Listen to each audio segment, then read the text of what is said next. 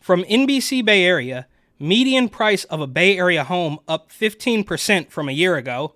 So I don't know what the hell is actually going on, because I think there's some other reports about how the housing market in San Francisco is completely collapsing. So who knows? But I do know they want to make the state uninhabitable for anybody who's not a junkie self-vaccinating under the Bay Bridge or a politician. There's no room for anybody in between. But my name is Eric. This channel is called Report and Opine. Please like, comment, share, subscribe, all that fun stuff. I'm absolutely begging you. I'm begging you, please. Come on, please. It costs nothing for you, and it helps me a lot because the algorithm is an absolute monster. But if you want to help me even more and spend a little bit of money, go ahead and buy my book, New York City 2020, Gotham Unglued, on Amazon.com. That link will be in the description. But I'm constantly talking about Oakland and San Francisco and the Bay Area at large, really. But it's mostly crime. And we all know about the rising prices, the minimum wage hike that is putting restaurants out of business left and right. So we know this. But when you put them all side by side, it becomes really quite jarring. For those trying to buy a home, new data shows the median price of a home in the Bay Area is up significantly from a year ago. According to the California Association of Realtors, the median price of a home in March was nearly $1.4 million. That's up more than 15% from the same time a year ago. It's even higher in some counties. The median home in San Mateo County is $2.1 million, up 17% from last year. Marin County, nearly $2 million, up 22%. Santa Clara County, $1.9 million. That's up 17% from this time last year. All this despite mortgage rates still hovering around 7%. The main reason prices are going up, competition is high. Not a lot of housing on the market, and people want to get into a new home. They're done waiting to see if interest rates will go down. Financial website Bankrate confirms renting is now cheaper than buying in the country's largest metro areas. Bad news for those. Okay, so it's cheaper to rent than buy, which they are likely doing on purpose to create an entire population of forever renters.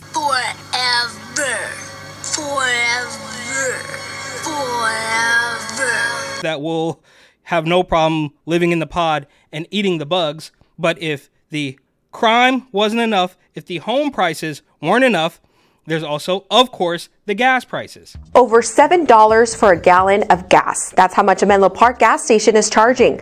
Let me show you exact numbers here. $7.09 for regular gas, $7.45 for Plus, and $7.69 for Supreme.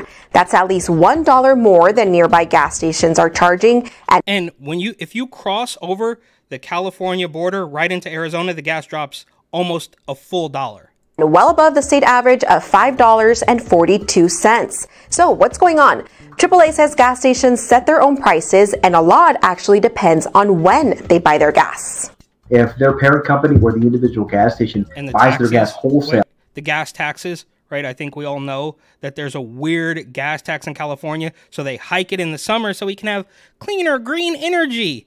And there's a 50% or no, not 50%, a 50 cent or 60 cent, maybe I think it's actually 59 cents per gallon tax on the gas. But they're not going to mention that, I don't think. When oil is really expensive and gas is really expensive, they're going to have to sell it at that price in order to make a profit.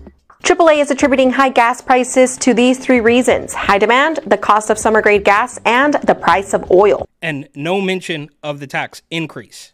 If you're searching for the cheapest gas, watch Today in the Bay. Our Mike Inouye is tracking the lowest price per gallon in the Bay Area.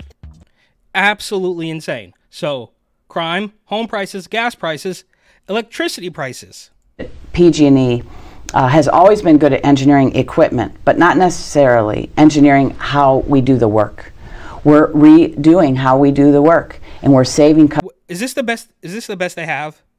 This lady is going to bat for PG&E, which has been pretty unsavory for several decades now, to my recollection. Customers dollars by doing that. Let me give you some examples. But hold on, I have to jump in. You say you're saving customers dollars. I don't see it. We don't see it. For the last 5 years, our rates have gone up double, 100%. And I get it, in 10 years from now, perhaps that's the truth. But right now, no one's saving any money. In fact, it's costing us more.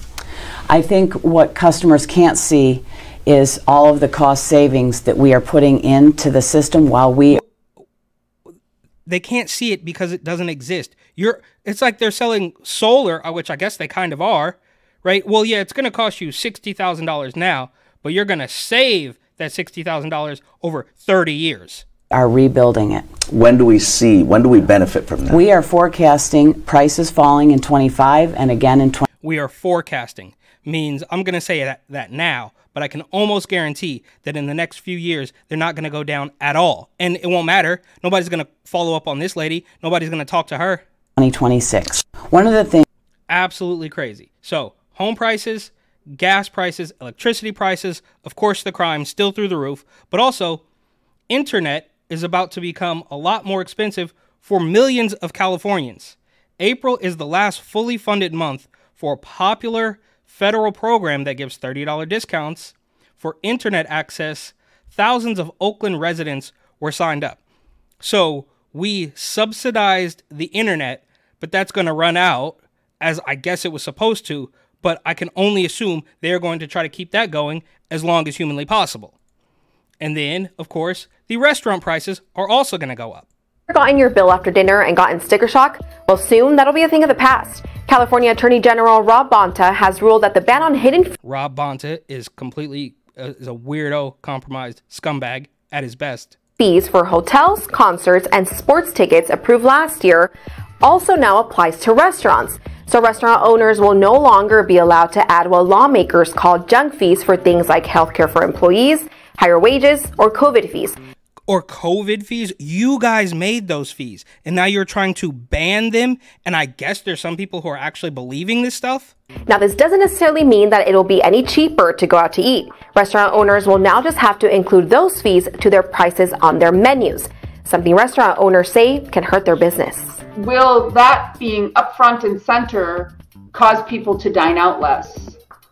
And if people continue to dine out less, we do have a struggling restaurant industry. The new law goes into effect on July 1st. What do you guys think? Of course, right? I mean, they create these fees, they create these exorbitant costs, and then try to ban them and tell you they're the ones actually helping, right? And we see it.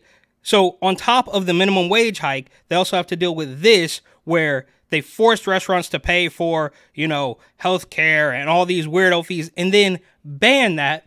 And along those same lines with the quote-unquote junk fees, Assembly bill takes aim at Ticketmaster, looks to instill competition in ticket market. So the government is going to come over the top and try to lower the prices once again, which I don't know the ins and outs of, but I can almost be sure that it's not going to help anybody. It never does. AGO in San Francisco has more with reaction from people. Dressing up for a big concert or wearing your favorite team's gear. Live events are supposed to be so much fun, but attending one is not cheap, and lawmakers say they're getting more expensive. Since Ticketmaster and Live Nation were allowed to merge in 2010, ticket prices have gone up an astronomical 140%. Okay. Lower prices for... Yeah, and the price of everything else has also gone up, and somehow, someway, they're still tricking people into believing that they are going to help lower the cost of these ticket prices. It doesn't make any sense, and it's not even worth watching, because we know that whenever the government, especially in California, tries to come over the top and regulate something, it only makes it worse. We remember when they took cannabis from medical. Oh, doc, I had a football injury in high school. You can tell that to a doctor over Zoom, or a doctorb, as I like to call them. You tried the best, now try the rest. Call 1-600-DOCTORB. The B is for bargain. And they regulated so many businesses. They regulated them out of business, I should say. And they were also dealing with the crime. And I know from experience that there is a cannabis dispensary in San Francisco where I recorded a guy going absolutely crazy, strung out on some type of drugs. Punk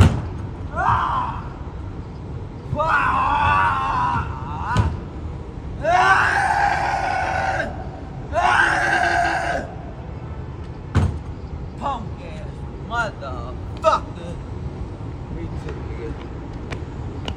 fucking nigga, I thought you said me. Hey, bruh. Ooh. Fuck you, nigga. Fuck you. Let me see. What? Fuck. Fuck. Fuck. Oh, fuck. Ah. Ah. Ah. Ah. Ah. Nigga, bring that shit, nigga. Nigga, And then that very business closed like a month later.